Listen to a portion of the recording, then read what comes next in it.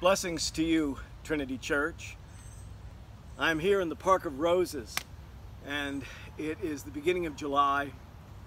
We are grateful for so many things in life. Grateful for the beauty of creation. Grateful for friendships and fellowships. Grateful for the life of the church. We're grateful for the ability to be the church in the midst of crisis. What is it to be the church in this coronavirus situation, this sheltering in time? Well, many years ago, a very wise Christian leader named Harry Emerson Fosdick wrote a poem that was set to the tune called Heiferdal that has become a favorite for many of us in our worship.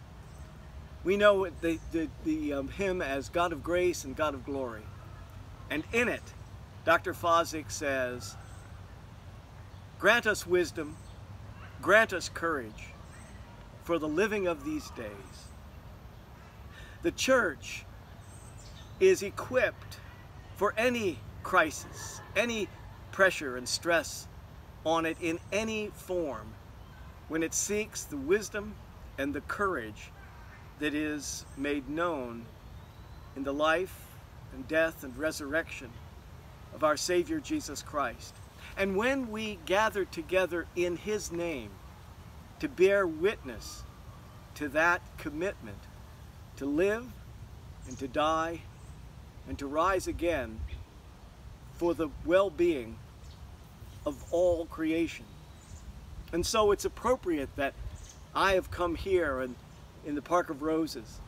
I ask you to take seriously the crisis of this day, to look both at the healthcare crisis in our nation, the importance of wearing masks and staying socially distant, even when it seems like it doesn't matter anymore. Yes, it does matter here in Ohio and around the country.